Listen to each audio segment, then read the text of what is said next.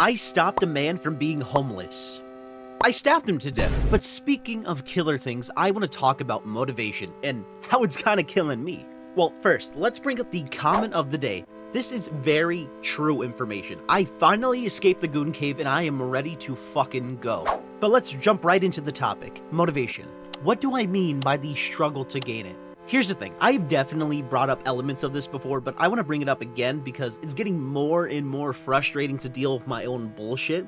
You know, excuse my language, but the reason I say that, it's not like there aren't things I don't want to do for myself, you know, for my future, but there's like this mental block in my head preventing me from fully committing to anything. So even when there is like a different opportunity or just something that's working, I just end up shooting myself in the foot with excuses. I lose motivation for the things that I enjoy. For example, you know, this whole YouTube gig or something as simple as reading a book I enjoy. I feel like a part of me doesn't want to get motivated because let's say I commit to something, right? It gets harder to backpedal, that fear of doing something you're gonna regret. At least I think that's probably the reason why I can't get motivated. There's most definitely other factors that I'm simply not acknowledging, but at the same time, that would just turn into more excuses and keeps distracting me from the main thing, moving forward and growing in my life. And I've had this problem for years, and my head gets more crowded with these doubts. It's annoying. So I have a proposal to myself. I think I need more structure in my daily life, but you know, one of the things I was always worried about was like, what if I hate the structure? Oh, it's gonna make life more bothersome. But here's the fucking thing. Of course it's work, but at the same time, I have to look at the bigger picture.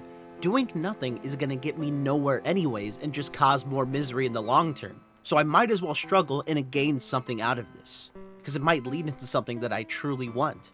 So my idea at the moment is I'm going to pick 5 things that I want to do, be it YouTube, which is definitely one of them, and I'm going to count both Monopoly and the Gamer Warrior as 2 separate things, because if I try to make it into one big thing, I'm going to probably use that excuse for other things in my life, so we're going to count those as 2 separate things. And I'm just going to ignore, like, the rest of all the other things I'm worried about, because I just need 5 things that I could focus on. It just narrows down that vision and makes it easier to motivate myself. And to you, my dear viewer, if you're struggling with motivation yourself, not knowing what you want with your life, maybe you don't really have a big goal at the moment to strive for, I recommend just working on your base stats. And what I mean by that is working on anything that can help you live a long and healthy life. Start exercising more, eat more healthy, start reading books about different subjects to make sure you're still learning, because you'll never know when it could come in handy. The reason for those things specifically is because no matter what you do, a smarter mind, a healthier body will always be a net positive. Also, by doing those things, that will probably just help you clear your mind more.